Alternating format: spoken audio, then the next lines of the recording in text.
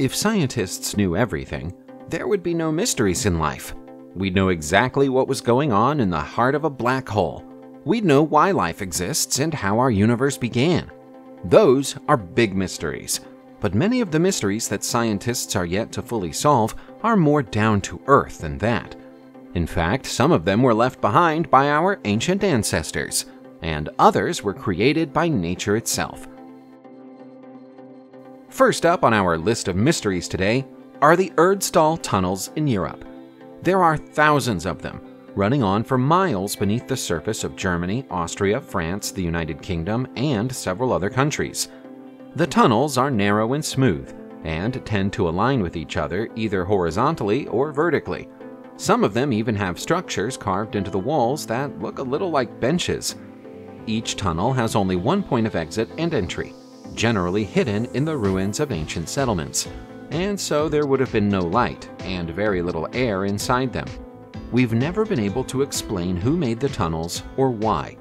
None of them contains any archaeological signifiers, so it's difficult for us even to say when they were made. Most historians think that they date back to the 12th century at least, but it's odd that there's no record of their construction in any known historical record. Austrian folklore says that they were built by goblins, and while we can probably rule that out, it's not like we have any better ideas. Summer is hot. Winter is cold.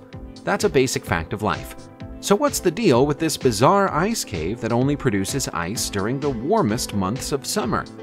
It's called the Erdstadt Ice Cave, and you'll find it in Potter County, Pennsylvania, USA. It's a small natural cavern, just 8 feet wide and 10 feet long. Ice builds up inside it to such an extent that at its thickest, it generates icicles 3 feet thick and 25 feet long. Those icicles begin to form in spring, and as the temperature outside rises, the temperature inside the ice cave drops. When winter arrives in Pennsylvania and snow covers the ground, the ice inside the cave melts away to nothing. The best theory offered by science is that cold air slips through cracks in the rock and penetrates inside the chamber, coming into contact with groundwater and freezing it.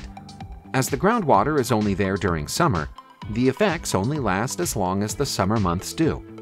It sounds like a convincing theory, but it's yet to be proven. What is a Nazi nuclear cube? We're glad you asked! Fortunately, the Nazis didn't develop the capability for nuclear weapons during the Second World War, but it wasn't for lack of trying. The legacy of their efforts lives on in these strange nuclear cubes. The cubes were part of a structure called a B-8 reactor, created by Nazi scientist Werner Heisenberg, who was captured by the Allies as the war approached its end in 1945. Heisenberg is the father of quantum mechanics. His reactor core is today on display at the Atomkeller Museum in Haigerloch. It's made of 664 cubes of uranium, tied together with cords placed inside a graphite shell. There aren't enough of them to make the reactor work, but hundreds more of the cubes are known to exist on the black market even today. It's thought that the only reason the Nazis didn't succeed with their experiment is that they miscalculated how much heavy water would be required. Had that miscalculation not been made, the outcome of the war might well have been very different. There's an ancient structure in Telangana, India, called Warangal Fort. The history of the fort is mysterious, and at the center of that mystery is the lingam at the heart of the structure. Time has taken its toll on the rest of Warangal Fort, which is mostly ruined, but the black basalt cylinder of the lingam is so pristine that it still looks like its creators finished their work only yesterday. That alone is a puzzle, but the bigger puzzle is how it was carved. It's perfectly round and smooth, without any scratches, chips, or any other tool marks anywhere on its surface. If we didn't know any better, we'd say it must have been carved using laser technology. Making something so perfectly formed out of any kind of stone would have been difficult using only the hand tools that were available several centuries ago. But the Indians chose a hard volcanic rock that's still considered to be difficult to work with today. Perhaps the symbol on the lingam might explain why and how it was made.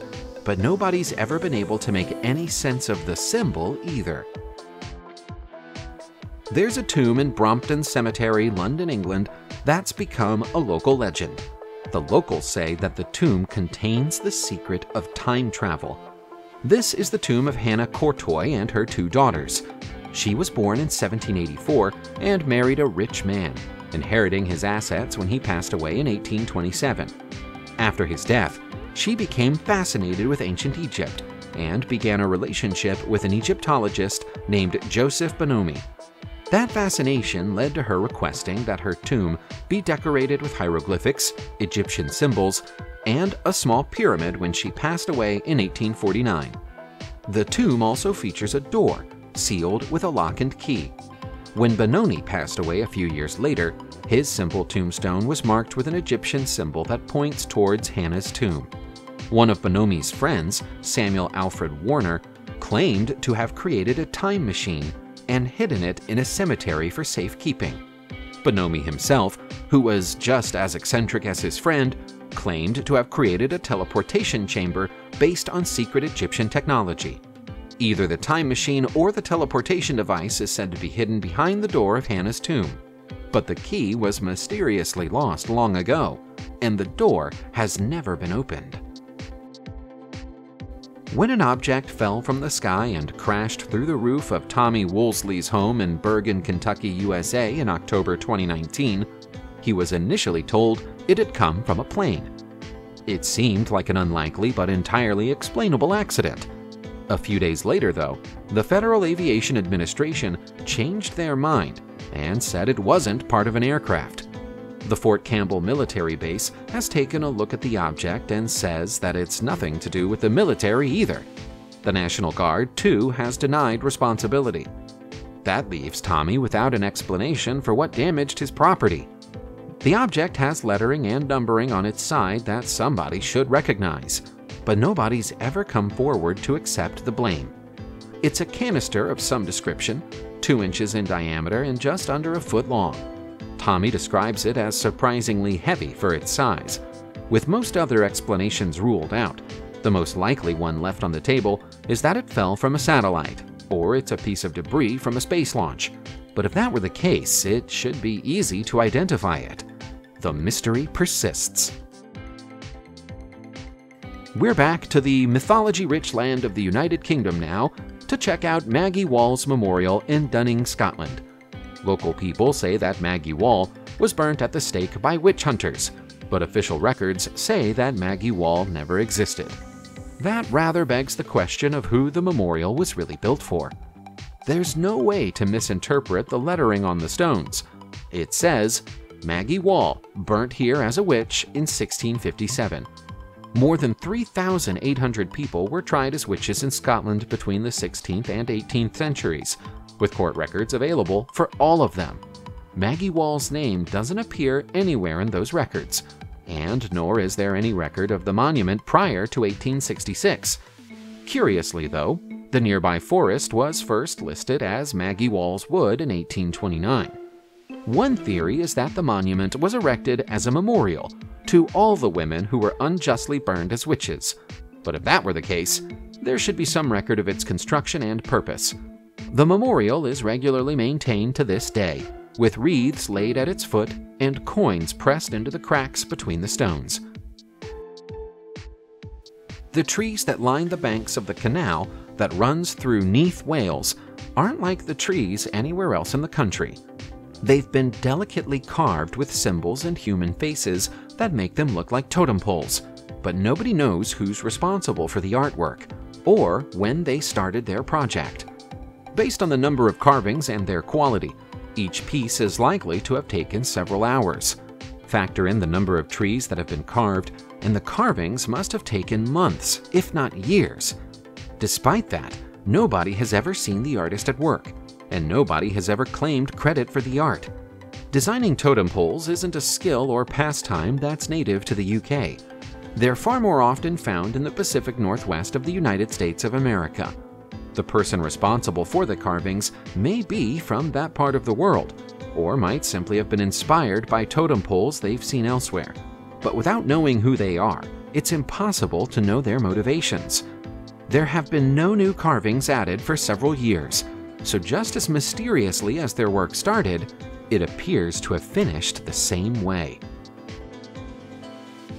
You've heard of a crop circle, but have you ever heard of a flock circle? If not, you're about to. Sheep are simple creatures, and herding them isn't easy. That's why farmers use dogs to do the work. The thought of sheep communicating with each other and agreeing to line up in a specific formation is laughable, and yet that's precisely what they appear to have done in the village of Rottingdean, East Sussex, England in April 2021. The sheep formation was so large that Christopher Hogg, the cyclist who saw the phenomenon and took pictures of it, was able to spot it from half a mile away. To his amazement, the animals had arranged themselves in perfectly structured concentric circles. To make matters even weirder, they were totally still and totally silent. He had to get closer to verify they were real sheep as opposed to models. The best theory anyone has is that the sheep created this shape by chance as they followed a livestock feeding device called a sheep snacker to get their food. But the odds against that are long. Maybe sheep aren't quite as mindless as we've long imagined them to be.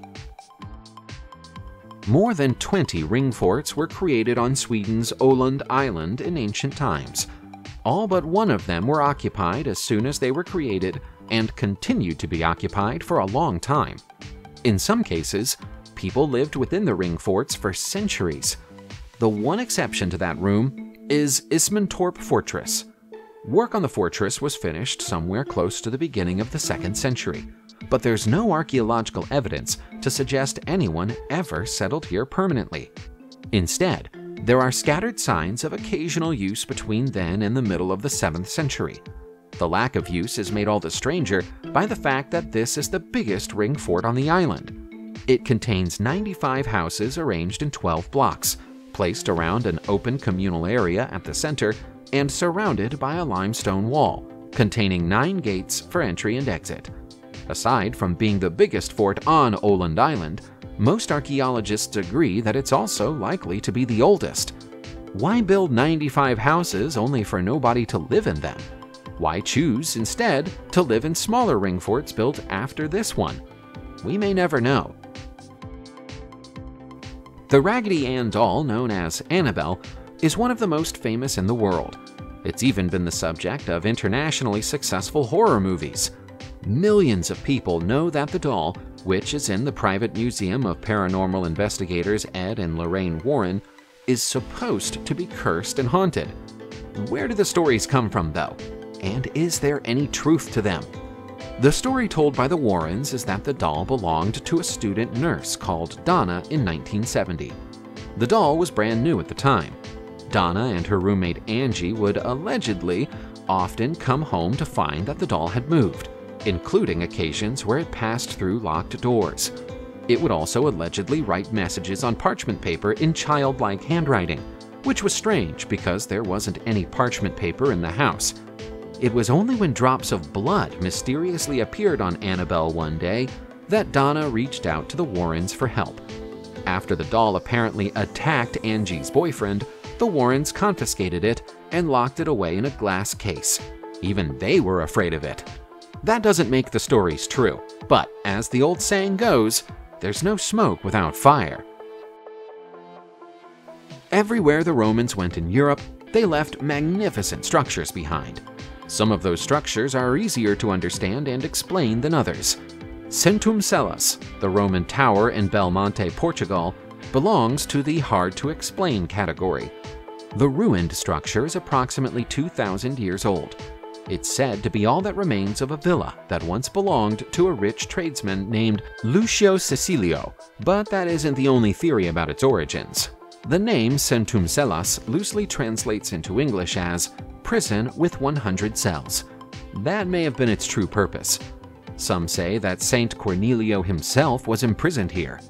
However, the idea of it being either a villa or a prison is somewhat discredited by the fact that Centum Celas has no roof and no floors. That's not because it's a ruin. No floors were ever built, and nor was there ever a roof. Extensive archaeological digs were carried out here in the 1960s, and then again in the 1990s using better technology, but the experts were unable to find any answers.